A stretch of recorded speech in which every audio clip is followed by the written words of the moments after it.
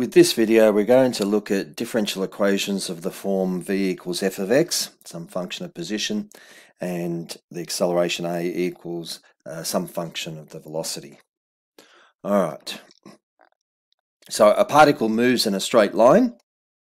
According to v, the velocity is equal to 3 minus x, the position, all squared, for x is less than 3. We're given also that when x equals 2, that occurs when t equals 0. So we want to find the position function. Okay, so we've got v is dx dt, okay, which is 3 minus x squared, and we'd like to find x of t. And so often maybe the case is that we often start in a direction we don't quite expect. We want x of t, so why not just integrate with respect to t? Well, not quite that easy because there's no t on the right here. So what we could do is let's take the reciprocal of both sides. Dt on dx is 1 on 3 minus x all squared. Okay, and then we're going to differentiate. We're going to integrate that with respect to x. So what we really have is dt dx integrated with respect to x.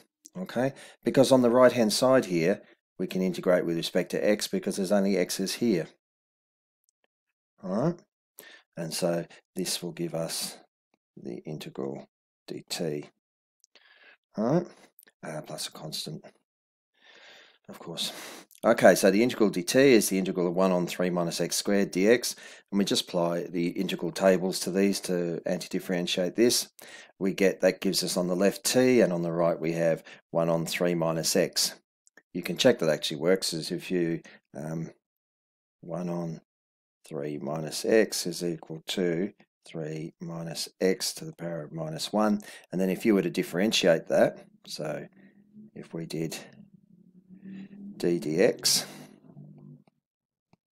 okay, well that's going to give us minus 1 outside of 3 minus x to the power of minus 2 times the derivative inside, which will be times negative 1, and so that'll give us 3 minus x to the power of negative 2, which is the same as 1 over 3 minus x squared. Alright, now having done that, I might just clear part of that off, clear my screen a bit.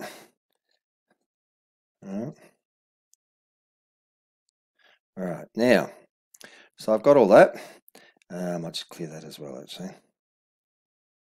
So I can leave that bit there. Okay, so that now leaves us with t equals 1 on 3 minus x plus c. Alright, and we know that when t equals 0, x is equal to 2. So where t is, let's put 0, so 0. And where the x is here, let's put 2.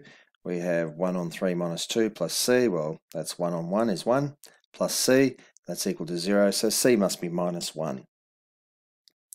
All right, that gives us t equals 1 on 3 minus x minus 1.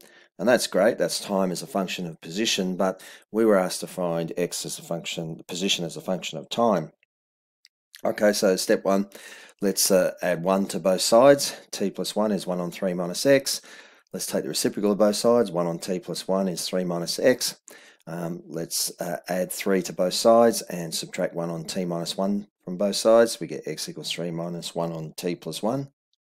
Or x as a function of t, position as a function of t is 3 minus 1 on t plus 1. Okay, let's have a look at a different question now. Let's have a look at the other variety, the one involving acceleration, which is a rate of change of the velocity with respect to time. So a particle moves in a straight line. According to A, the acceleration is equal to minus v, the velocity on 4, minus v on 4. And v equals 20 when t equals 0. So its initial velocity is 20 units per unit of time, meters per second, let's just say. I didn't specify units in the problem here. When t equals 0. So find v of t, the velocity as a function of time, and find the position as a function of time. So a is dv dt is minus v on 4. And again, if we flip this, we'll find the problem a little bit more amenable because we'll be able to put the v's on one side, so to speak. Okay, so dv dt is minus v on 4, but dt dv is minus 4 on v. And so the integral, and again, it's dt dv integrated with respect to v, and we're also on this side going to integrate with respect to v. So we're doing that to both sides. And we have minus 4 out front of the integral 1 on v dv. Very easy to integrate. The antiderivative of 1 on v is just going to be the natural log of v. Okay, so we're going to end up with t equals minus 4 times the natural log of v plus our constant. Now we're told that v is equal to 20 when t is equal to 0. So let's put in here where t is, let's put 0, and where v is, let's put 20. So we have 0 is equal to minus 4 times the natural log of 20 plus c. And that implies that c is equal to 4 times the natural log of 20.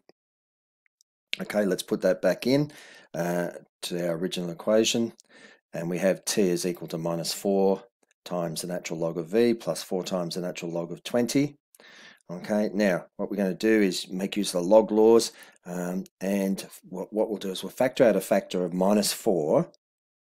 And when we take minus 4 out here outside the parentheses, and we put natural log of v, of course, and when we put minus in here, this minus and this minus gives us back the original plus that's in here.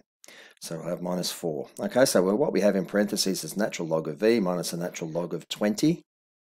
Okay, now log laws, because where you have the difference of these two logs, okay, of the same base, then the log law says it's just the natural log of the first argument divided by the second, so natural log of v on 20.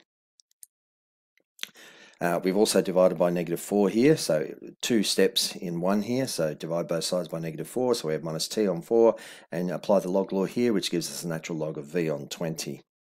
Okay, well let's exponentiate both sides now. So we have e to the minus t on 4, and exponential e to the power of natural log v on 20. Well, the exponential and the log cancel, and we're left with v on 20. And that implies that v is equal to 20 times e to the minus t on 4. Okay, or v, the velocity as a function of time, is 20 times e to the power of negative t on 4.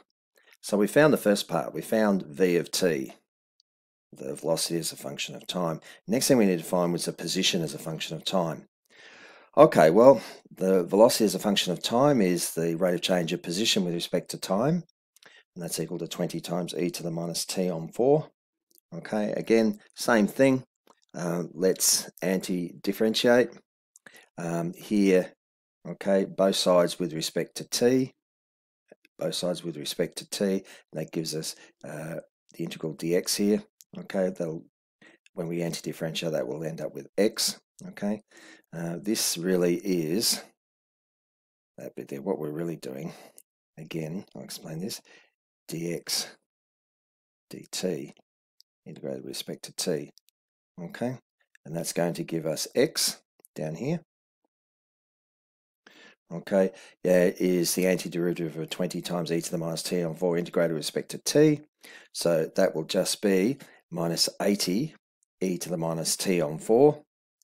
Okay, and because that factor of 4 goes underneath here, or that factor of 1/4 goes underneath there, and 20 divided 1/4 is the same as 4 times 20. The minus makes it minus 80 times e to the power of negative t on 4 plus c. We were told initially that x equals 0 when t equals 0. So where x is, we put 0. Where t is, we're going to put 0. 0 is equal to minus 80 times e to the power of 0. Well, e to the power of 0 is just 1. So it leaves us with 0 equals minus 80 plus c. So c must be plus 80. And so our position function as a function of time, x, the position as a function of time, is minus 80 e to the minus t on 4 plus 80. Or writing it this way, we can factorize our x, the position as a function of time, is 80 times, in parentheses, 1 minus e to the minus t on 4. All right.